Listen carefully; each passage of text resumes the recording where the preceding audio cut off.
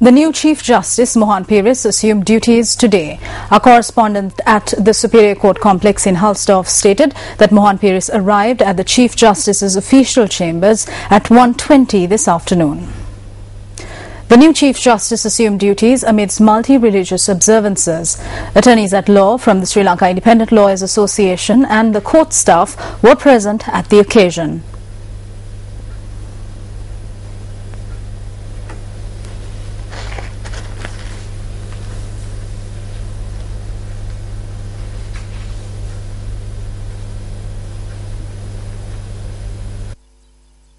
Mohan Peiris took oaths before President Mahinda Rajapaksa at Temple Trees this afternoon. Former Attorney General Mohan Peiris is the 44th Chief Justice of Sri Lanka.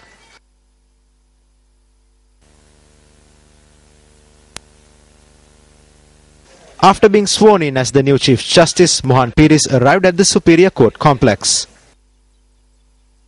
Thank you very much for welcoming me in this very warm fashion. You can be assured, I am one of you. I think you must all remember that although we will probably be sitting on different sides of the bench of the bar table, that I am one of you.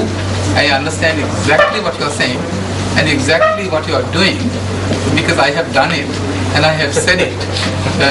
So I am fairly sure with this mutual understanding that we have, that we can lift the law to those heights, those standards that we really need to.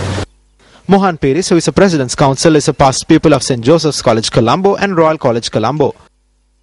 He entered the Sri Lanka Law College and was called to the bar after 1975.